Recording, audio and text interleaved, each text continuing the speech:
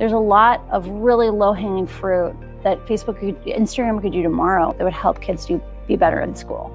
Imagine if instead of popping up a little thing saying, hey, you've been on here for 20 minutes, do you want to go to bed? It said at noon, hey, when do you want to go to bed tonight?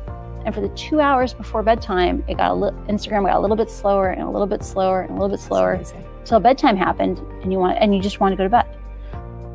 The solutions exist. There are product changes, not censorship, product changes that will make people happier, healthier, that will make our kids feel more in control, that will make our communities work better. But the only way we'll get those is by changing the standard to not just be like, please fix these 5 bugs, but instead to be like, every single month, you need to put your best minds on this and show us how you're going to value our autonomy and our dignity. Because that's how we'll actually get ongoing, steadily improving benefits and change.